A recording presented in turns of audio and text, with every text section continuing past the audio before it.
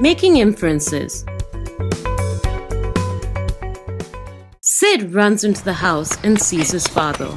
Dad! Dad! I scored a 98% in my math exam! He is so happy, he bursts into joyous tears. Sid's father turns to his wife and says, Darling, let's go out to dinner to celebrate. Sid gets to choose the restaurant. How do you think Sid's father felt? Can you tell that he was happy and proud? Yes, you can. This is known as drawing an inference. The passage has not said so, but using clues, we can infer this. Father lets Sid pick the restaurant because he feels a sense of pride in him.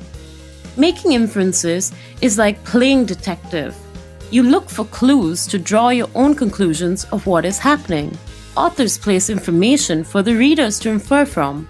It is up to us, the readers, to use these clues and make the correct inference from them. Making an inference is really making a logical conclusion based on the information provided.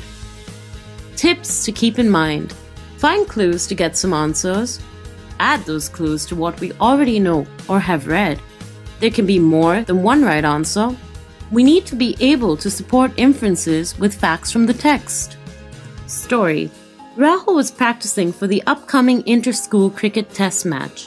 He wanted to score a century in his next match. Since he had never scored a century before, he decided the first person he would dedicate it to would be his grandmother. What can you infer from this passage? Rahul is in school. He is in the school cricket team. Rahul is a batsman. He was very determined. Rahul loved his grandmother a lot.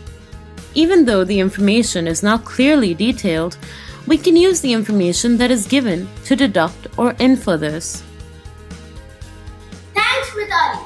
We know that an inference is made by drawing conclusions based on the information implied rather than directly stated. An inference is made by putting the information that we already know to what is written to get the answer.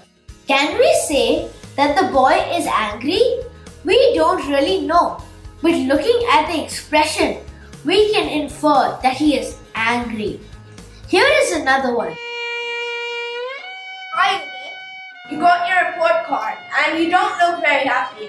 I can easily conclude that it's not very good. What is our inference here? You can see I got my report card. I don't look happy, do I? Looking at my expressions, we can all tell that my report wasn't good.